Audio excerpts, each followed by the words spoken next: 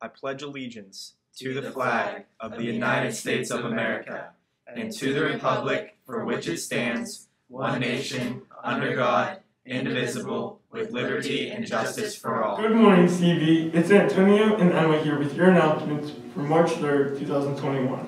The Pennsylvania CPA Foundation helps future CPAs reach their goals through scholarships and awards.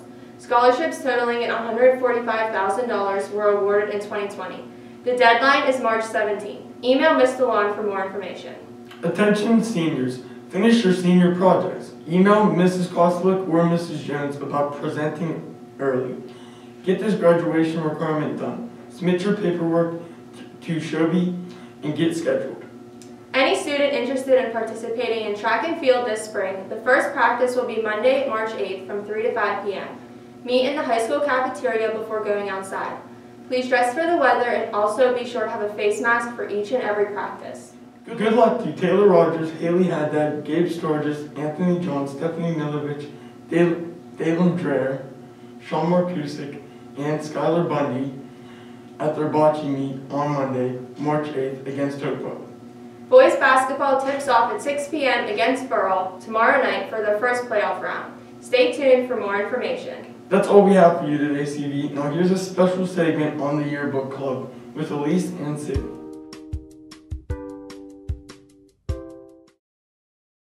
Good morning, CV. It's Sydney and Elise here to give you some information about the Yearbook Club.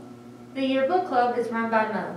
This club puts together a yearbook for the designated school year. But what exactly can be found in a yearbook? First, there are class pictures. Each grade has a section that shows a picture of every student in that grade. In the beginning of the yearbook is the senior class with their senior portraits, followed by the junior class, and then the sophomore class, and finally, the freshmen. Another thing that can be found in the yearbook are senior quotes. Senior quotes are words of wisdom or advice that the seniors write down as a way to remember them. They can be serious quotes or they can be funny.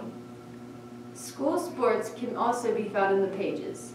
Each sport gets at least one page where it's filled with pictures from their season. The yearbook also has a section called the Senior Hall of Fame.